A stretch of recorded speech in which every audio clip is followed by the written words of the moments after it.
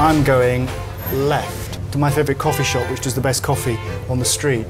Then I come straight back out and I'll call into the paper shop because my friend Casey runs it and we always have a joke.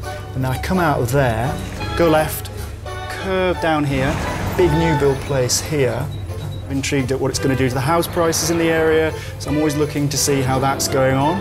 And then I keep left, cross a bridge which goes over the canal. And I'm going right along here, passing all the boats, and then I'm going up right here, go left, and there I am. I'm out into Oxford Station. I'm there in 10 minutes, and then I'm on my way. Map making is a basic human instinct.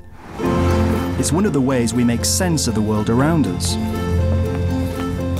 I've been studying and writing about maps for most of my working life. I'm fascinated by the way they're like windows onto different times and different cultures.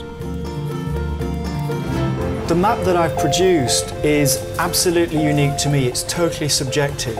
I'm not interested in what's going on over here. I haven't filled any of this area out. It's dead to me. I've edited out what I don't want. I'm doing what map makers tend to do. They offer a specific perspective from their own subjective experience, and the map reflects that. In this series, I'm going to explore how maps give an insight into the political and cultural forces that drive society. Wow. I'm going to dig beneath the surface of some extraordinary maps to reveal stories of power, plunder, and possession. In this programme, I'm going back to where mapmaking began. I'll find out what first drove people to create maps even before they could write, and how they then evolved, not just to depict the world, but also to exert power and authority over it. I'll discover some of the great scientific advances that made this possible. And I'll explore how the style of modern maps, which we take for granted as objective, even natural, is nothing of the sort.